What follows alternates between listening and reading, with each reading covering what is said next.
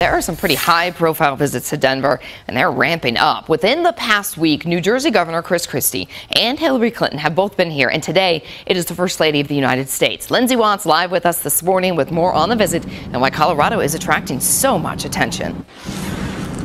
Yeah, some big races here, Udall. First Lady Michelle Obama will be in Colorado to support Democratic Senator Mark Udall. He, of course, is locked in that tight race with Republican Cory Gardner. I'm sure you've been seeing all of the ads this morning.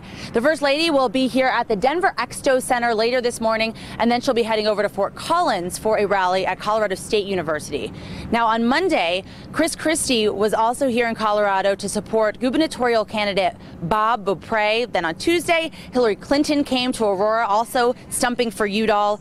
And these visits show how our governor and Senate races are being watched on a national level. They are both very, very close.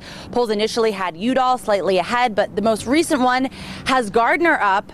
The latest poll has Beaupre edging out Governor John Hickenlooper by just 2 points. So that race is also one that has been neck and neck.